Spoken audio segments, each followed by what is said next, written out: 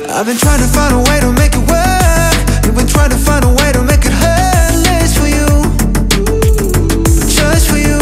Wait, was that Bohemian Rhapsody? No, even better, it's Just For You by Lil Pitchy. Stream it now, link in the description. What a voice, better than Freddie Mercury, you say? I didn't say it, you did. Today we're once again looking at famous singers who never had a #1. Demi Lovato. So Sorry Not Sorry was not #1. This is a sick song though. This is also a pretty cool music video. Visually very pleasing.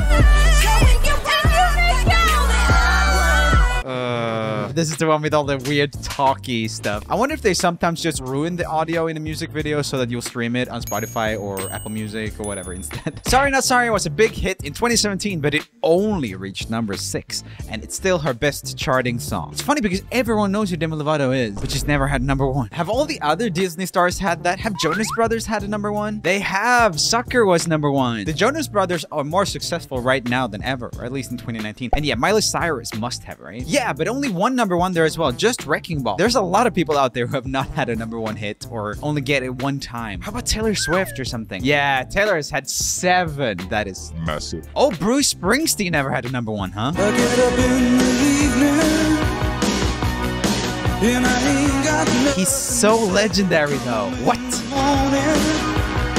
I go to bed feeling the same way.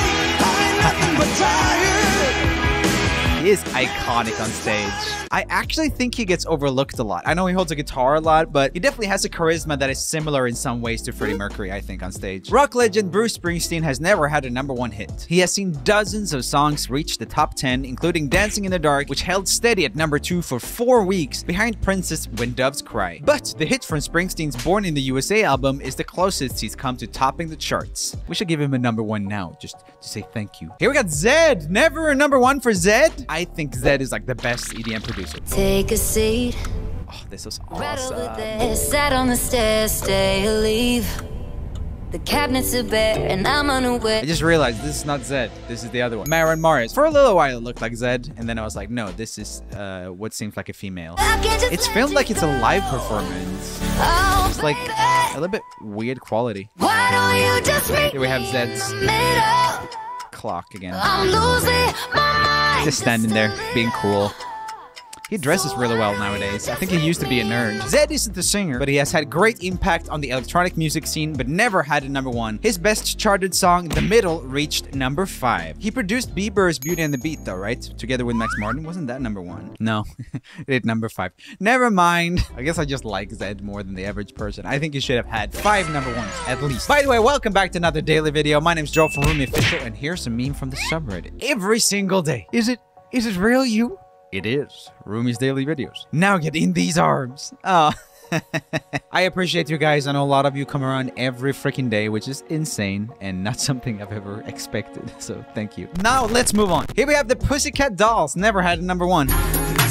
Oh yeah, this is the boyfriend song. I always talk about how these lyrics are unlikable, and they are unlikable.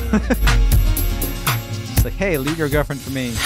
Don't you wish your girlfriend was hot like me? No. Is there any scenario where it's okay to say that? I'm trying to think. Maybe if it's a bad girlfriend, like she's also mean. Even if you're hotter than the girlfriend, saying this stuff gives you an unattractive personality. So, anyway, the legendary group, okay, they're famous, but were they legendary? Has had a total of 4 top 10 songs, but no #1, with their best placement at #2 with Doncha. Okay. They got Nick Jonas. No #1 for Nick Jonas, but for the Jonas Brothers. Even though I know you love me, can't help it.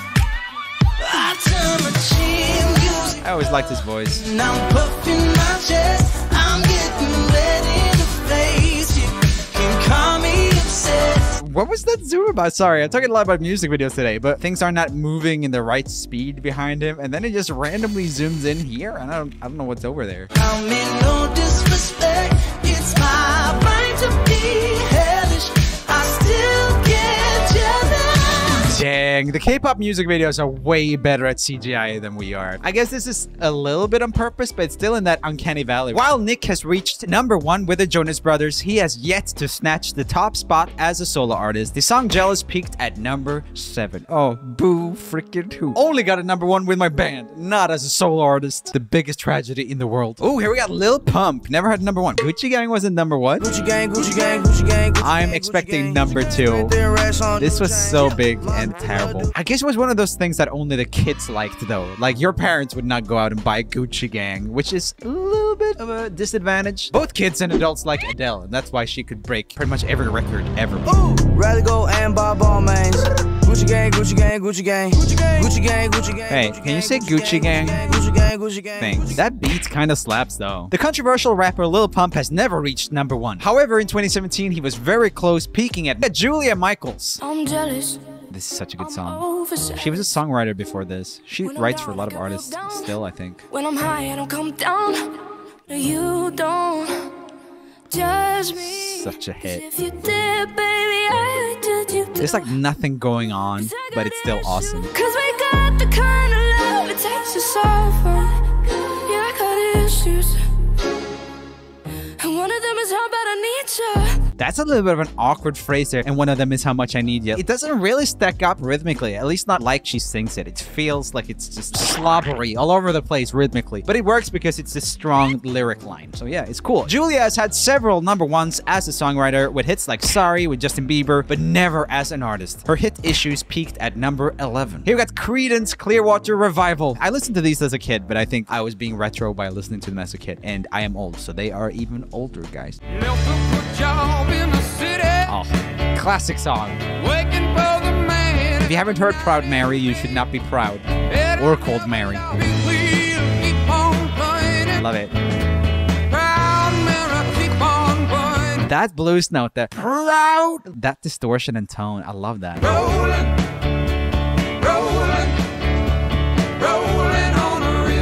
F sharp, kind of standard mid-range singing. It's kind of like the lowest high note that exists, I would say. Maybe F, actually. You can get pretty intense tone pretty much anywhere, but it's kind of like the passaggio that goes into the high registry of a male voice. The band was always the bridesmaid, but never the bride.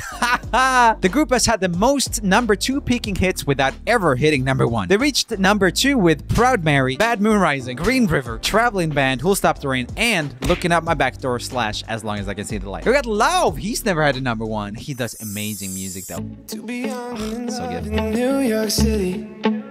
Apparently he wrote this with Troye Sivan. Do not know who I am. Does Troye sing on this? Good long as you're here with me. I like me better when I'm with you. Hey. I like me better when I'm with you. I like me better when I'm with you. Wait, what happened? Do they have Benjamin Button disease? That's crazy. With 1,182,000,000 streams on Spotify, I Like Me Better only reached #27, and Lauv hasn't reached higher since. What? That's crazy. He must have been unlucky with the timing. That's what that is. Here we got 5 Seconds of Summer. They are a little bit of a niche band. It's pretty rocky. Their type of singing isn't super in right now, I would say, or music style, but they have been getting popular, so I could see a #1 in their future, maybe. Are you going to choose the blue pill or the blue pill? Cause you made me believe you're mine. You pushing up. Oh yeah. Yeah, this music video doesn't have them in them. We watched this before on the channel. They had a tour music video first with just footage from them touring, and everyone hated it. But then they just made a nice music video that didn't have 5 Seconds of Summer in it. Is that better? I guess it is. Like One Direction, 5 Seconds of Summer has never reached the top spots on the chart, not even for a second. Their song Youngblood managed to reach #7. I guess there is just something about boy bands that everyone can't get behind. I think a lot of guys specifically don't want to buy or listen to a song by a boy band, even if it's awesome. A lot of 5 Seconds of Summers and One Direction songs, I think, if they weren't a boy band, might have hit #1. Here we got Led Zeppelin. I'm gonna give you my love. This drummer, John Bonham, is like super famous. One of the most iconic drummers ever.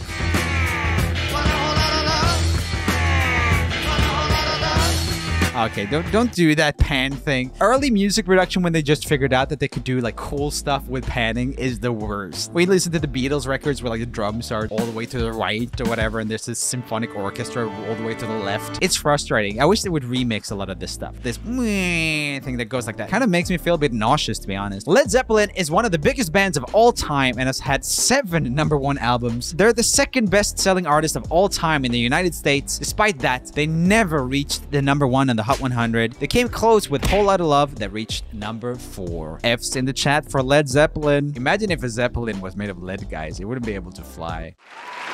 Here we got Rascal Flatts, famous mainly, I think, for their Cars soundtrack, but they also had some really strong songs. I can take a few tears now and then and just let them out. It's so well produced. Even though this is pretty old, just everything is so crisp and sounds so good. I pretend I'm okay, but that's not what gets me. What hurts the most Gotta love that country. What? It's so over the top and I love it. was being so close and having so much to say. His voice control is unbelievable. The country band has had many big hits during the years, but they are still missing a #1. Their song What Hurts the Most reached #6 in 2006. Number 6 in 6. That's 18. Here we got Alessia Cara. I ain't got no business here, but since my friends are here, I just came to kick it. Is it Alessia Cara or Alessia? Be at home all by Let me know in the myself. comments. Very important to figure out. Who don't even care about my well-being. She's tiny. Is she shorter than that person sitting on a chair? Maybe it's a bar stool, but still. So you can't go back. Amazing voice. Enjoy your party, I'll be here. Is that KSI? No. He kind of looked like him for a second, okay? He always wears the bandana and things too. I'll be over here. This is cool. I wonder how they filmed this. Almost looks like a photo. Oh, I ask myself Oh, that's a cool transition. what I'm doing here. Oh, If you ask yourself when you're at a party what you're doing here, you can go home. It's allowed. Maybe that's what she did. Alessia Cara's best charting single is her song Here, which reached #5 in 2016. Here we have This Script. They never had a #1 either. They were so iconic. Still alive, but I'm barely breathing. This song was such a massive hit. This must be #2 or To whatever. a God that I don't believe in. Oh, his voice is also unbelievable. Oh. I got time while she got freedom. Feels a little bit Sting inspired. Heart breaks, no, it don't break even. No. What am I supposed to do when the best part of me was always you? That voice. I'm falling to pieces. Oh, that's good. I love that too. The little distortion on the falsetto. Pieces. He does it so nice. The Script's classic Break Even is still their best charting song, reaching #12. That is not fair. There's many people who have had #1s that shouldn't, and then The Script. How could it not be in The Script that they should get #1? Here we got Lana Del Rey. She's never had #1, huh? How about Summertime Sadness? What did that hit? Yeah, that is her biggest. Before you go, summertime sadness. Lana's one of those people who probably lives in slow motion in real life, it feels like. I just think of slow motion when I see it. This whole video seems to be in slow motion. Just this dreamy, hazy thing. Summertime sadness.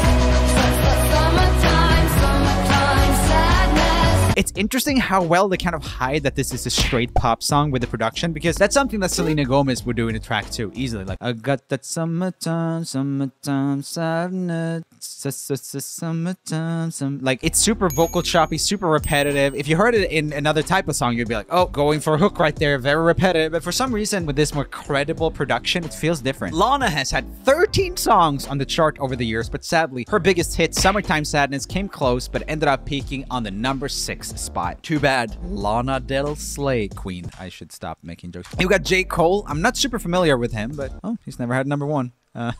I'm making a list, I'm checking it twice and I'm getting I know this song though. The real ones been dying, the fake ones is lit. The game is off balance, I'm Sick. back on my The Bentley is dirty, my sneakers is dirty, but that's how I like it. You all on my I'm all in my bag, as hard as it get. I do not powder, I might take So sick. The vibe of that song is just unbelievable. So freaking nice. Cole is one of music's most reliable LP sellers at this point, having now topped the Billboard 200 albums chart with all 5 of his studio albums to date. What?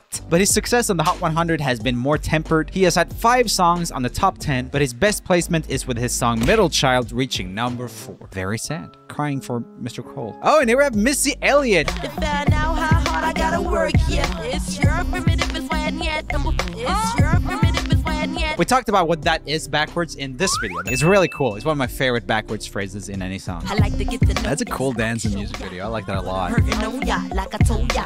The clothes are kind of cool too, even though they're dated, obviously. It's like kind of fun.